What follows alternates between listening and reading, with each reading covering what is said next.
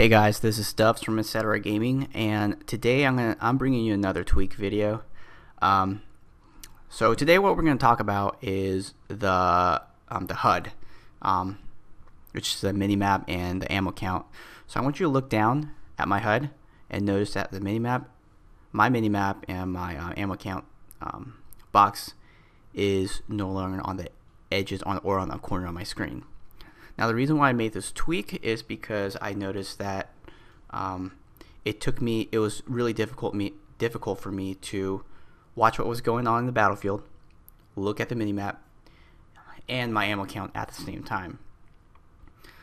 So what I decided to do was kind of consolidate that, make that come closer to the center so that my eyes don't have to move that much. Now I'm going to show you how to make this tweak in a second here.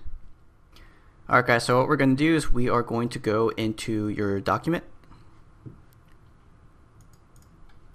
Battlefield 4, Settings, and what you're looking for is this profile save. Right click on it. You can open it with WordPad, but I use Notepad++.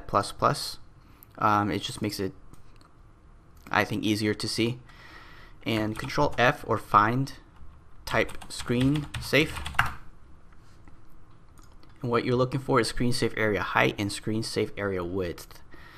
The height moves the minimap and the ammo count box up and down, or vertically, while the ScreenSafeAreaWidth moves it horizontally, or namely, closer to the center or further apart. They move together. You can't move both of them separately, unfortunately.